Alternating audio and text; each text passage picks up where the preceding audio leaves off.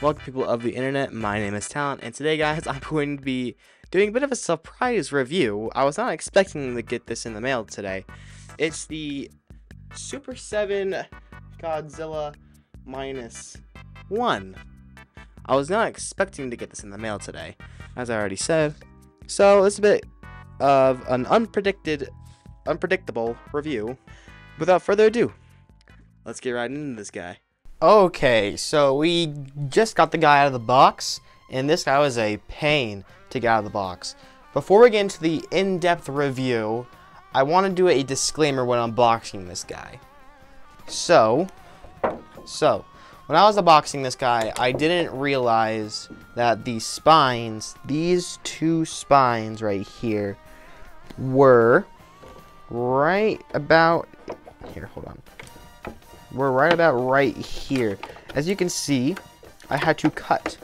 I tried to pull them out, but then I didn't realize that the spikes were up there. So I started to pull, and I was scared that I was going to break it. I luckily did not break it. Just when you are unboxing this guy, just please be careful about making sure these spines right here are fully out and not about to break. I would recommend cutting to the spines because that's probably the safest option. So, just a little bit of disclaimer before we get into the review. Also, before we get into the review, I do want to preface that this tail was a pain to get on. When I was trying to plug in the tail, there was, like, not this part right here to plug it in, it's just this part. The connector right here had a lot of excess plastic inside. So, if there's some excess plastic in your figure, remove it with, like, tweezers or something. I didn't have to, like, cut anything out, just excess plastic. Just a disclaimer. Let's get to the actual review. So first thing we're going to be going over is paint and detail. Now with the SH Monster Arts, it was pretty detailed, but I did not buy it. I was planning to, but when I saw this guy get announced last year, I'm like, you know what, we're going to get this guy. This guy looks so much better.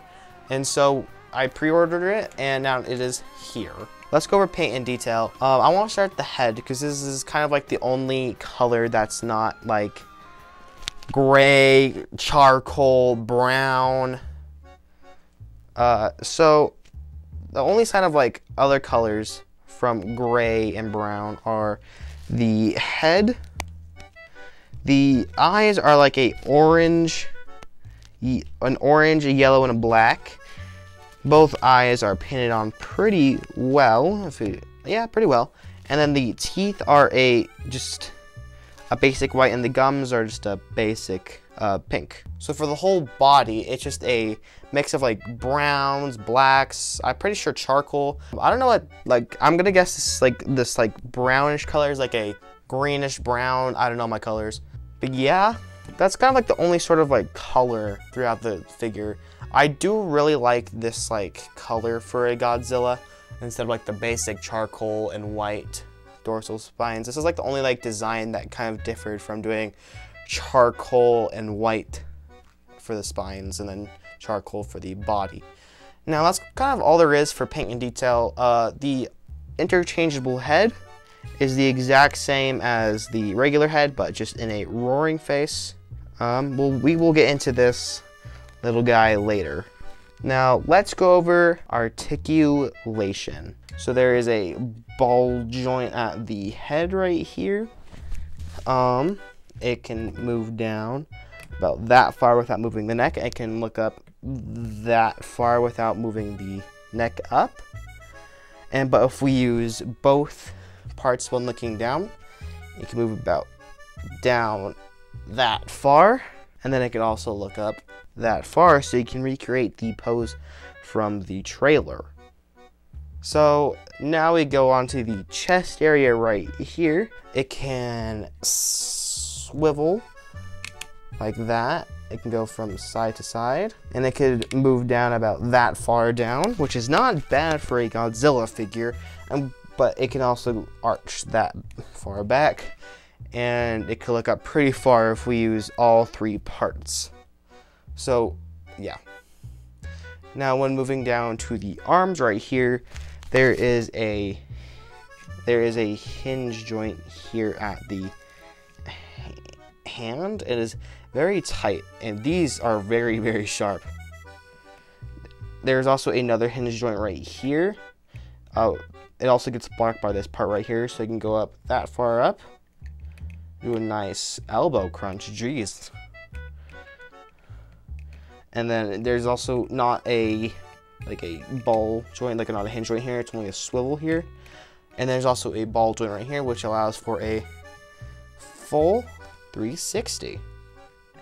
And when we're coming down to the legs right here, those thunder thighs, as Choppy the Hong would call it, there is a bit of a limited spread right here. It's not that good of a spread. That's okay.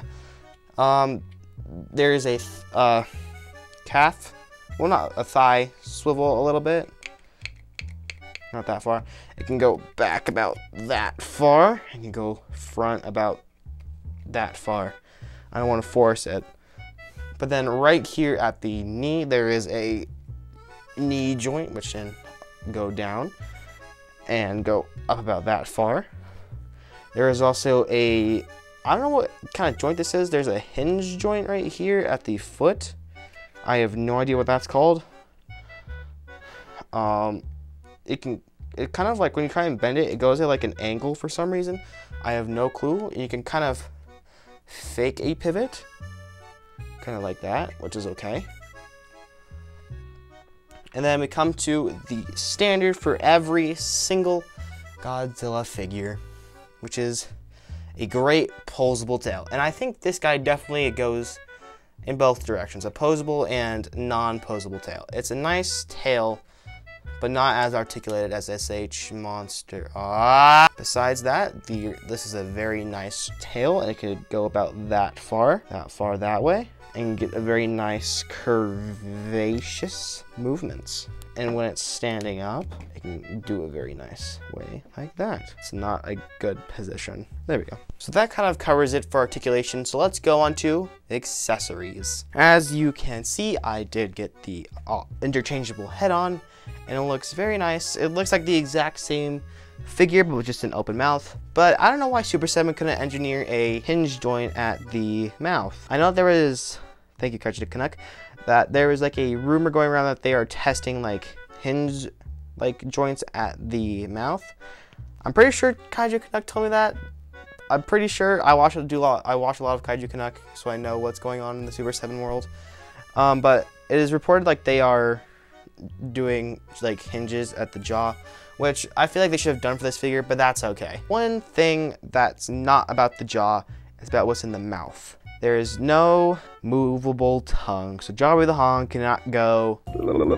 Sadly, Choppy the Hong cannot do that with this figure, but that's okay. That's just a minor critique. A movable tongue doesn't have to make a figure good, but I feel like there should be a hinge joint here, but that's okay. Now, seeing as this guy is really, really big, I can't do size comparisons like this. This guy will hit the back of the table, so we're just gonna do them like this. Here's the SH Monster Arts Godzilla 1972, and this guy towers over him. Here is the SH Monster Arts Gamera 1999. I don't know if you guys remember these, but like these are the massive Godzillas from Bandai America. I got this guy around 2014, and geez, this guy is humongous.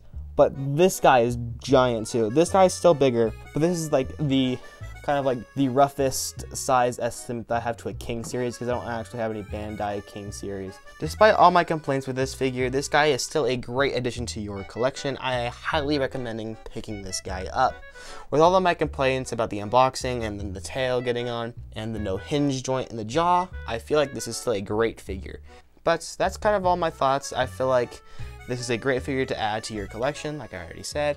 And yeah, I'm gonna give this guy a 4.5 out of 5. But make sure you guys do like and subscribe, and if any YouTubers are watching this, please let me know if you guys have any questions about this figure. I will leave my Discord profile in the description. So yeah, see you guys in the next one. Peace!